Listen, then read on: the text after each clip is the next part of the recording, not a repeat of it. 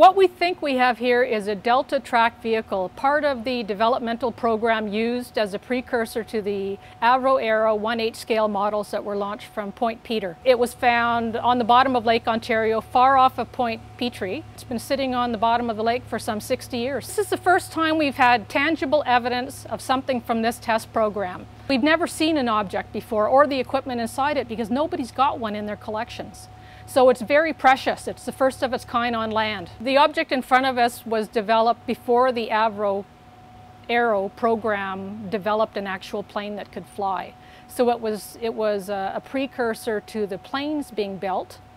There were many kinds of test models, from tiny ones launched in wind tunnels to larger ones like this that were fired off of booster rockets or other forms of ballistic guns.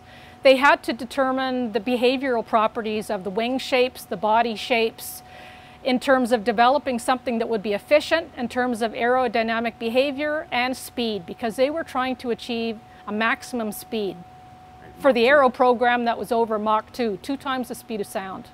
There were 6 planes built, 6 or more, and others, various states of construction. 5 of them actually flew.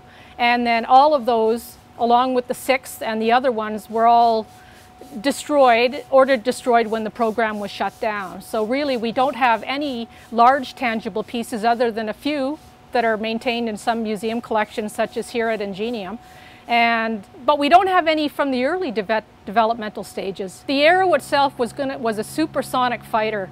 The earlier planes that did fly flew at least as high as Mach 1.8. The Mk3 version was supposed to fly, I believe, up to Mach 2.4. We never got to see it fly those speeds because the Arenda engines never got put on the Arrows itself, and the planes were destroyed and the program was shut down before it ever had a chance to prove itself above Mach 2. So that was the end of the program, and all we have left are archival records and a few pieces in a few collections. Now we have this one that's a definite lead up to the whole program, the first of the Delta wings that we've seen come out of Lake Ontario, and we're very proud to have it here.